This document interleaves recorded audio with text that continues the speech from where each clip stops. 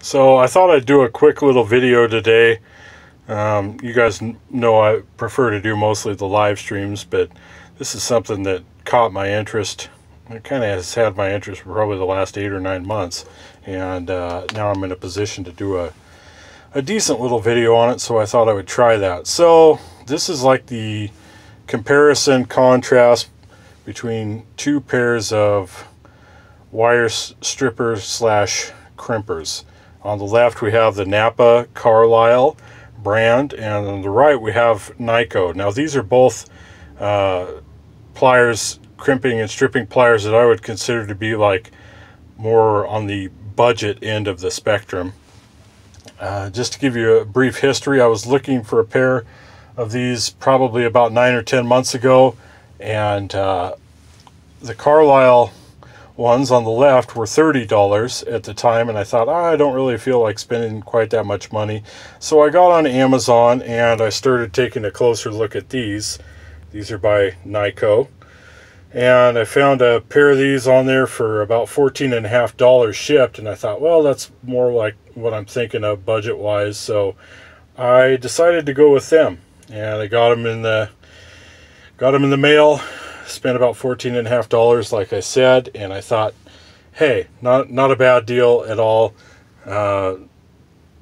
They didn't look quite as good as I had envisioned them maybe looking, based on the pictures they had on Amazon, comparing them to the Carlyles and also the Snap-ons, which are I think close to $50, so not in the price range at all for me.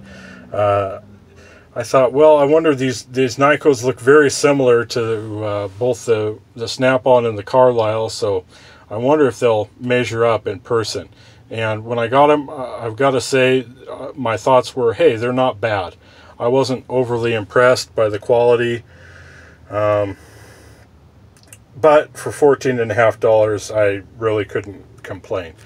Well, fast forward, and actually Jay Young, I think, did a video about comparing the Carlyles here to the Snap-ons. I think that was about 6 or 7 months ago he did that video.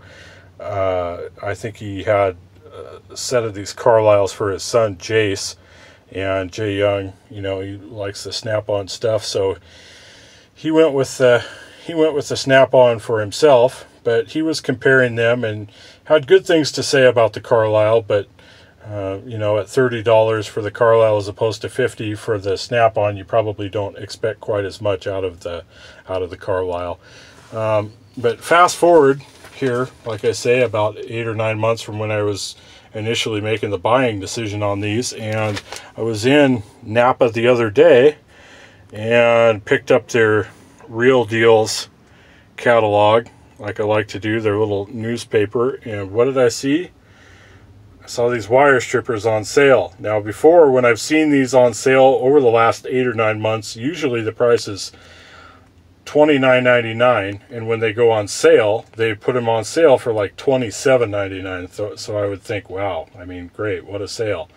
But now I see them for $21.99, and I thought, hey, I can do that. That seems more attainable to me. So I thought, hey, if I get those, I'll have to shoot a little video about them. Also, the CHT WSCCP, that's the model number, and I apologize, I don't have the model number of these Neikos, but I'll give you guys kind of a close-up of the Neikos. You can see they, as far as what they'll gauge of wire, they'll strip 12, 14, 16, 18, 20, and then they crimp both extreme close-up there. Bare and insulated wire. The fastener size is T20 Torx, and it is staked. The handles are like kind of a plasticky dipped style of a handle. They don't feel just overly cheap, but they're not impressive by any stretch of the imagination. And you come over here to the Carlyles, also 12, 14, 16, 18, and 20, the same size of fastener. The head is T20 Torx. They'll crimp both bare and insulated wire. Or I should say insulated and non-insulated. And they do have these teeth here at the end. Try to get a decent shot of those teeth.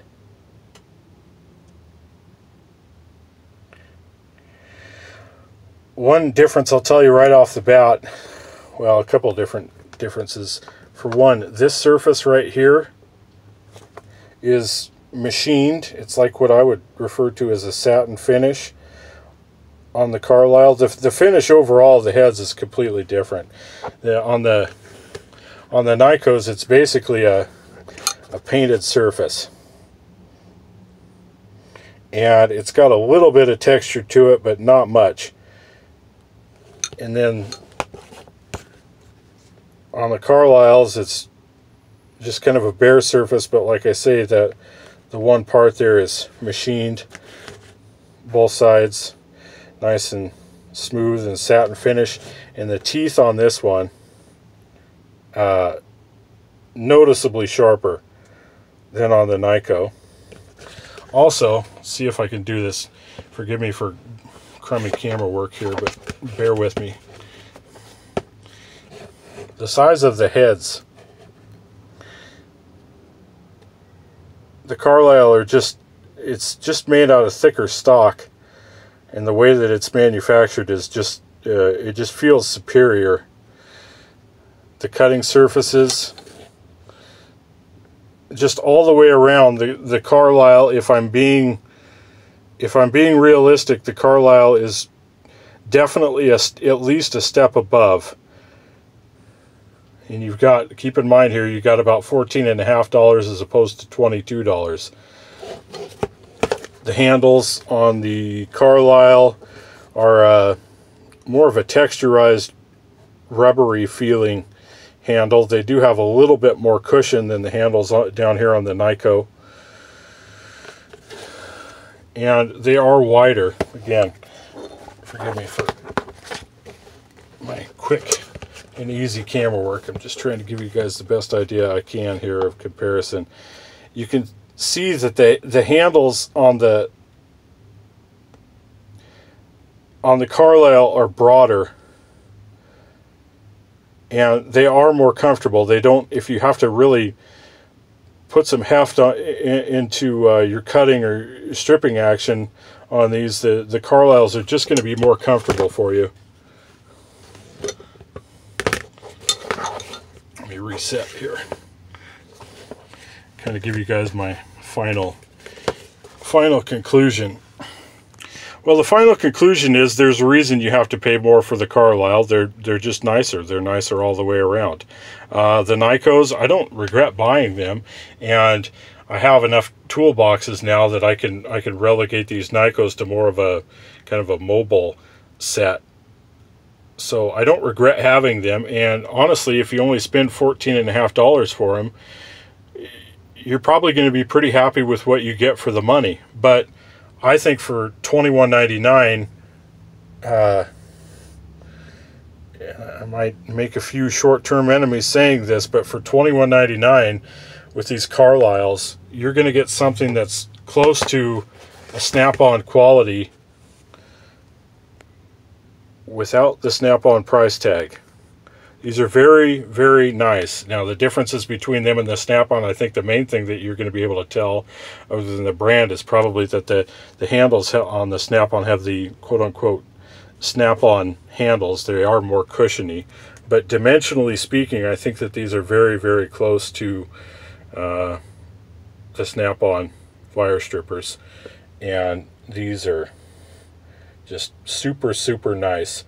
Also, I don't know if you have access to a Snap-on truck, or if you want to deal with any potential warranty issues online, but there are a lot of Napas around, and with the Carlyles, the other Carlyle hand tools I have, mainly I think I just have the screwdrivers. They're good about warranty issues, and so I would strongly encourage you to buy. If I had to pick again, and it was the same price tag for what I paid, but it was 8 months ago and I had to pick just one set, I would pick the I would pick the Carlyles in a heartbeat. $22 against $22 against $14.50. I would spend a little extra money on the Carlyles, but I'm glad I have both. The other thing I'll say just in closing, when you squeeze here on the and when you strip and crimp wire and cut wire,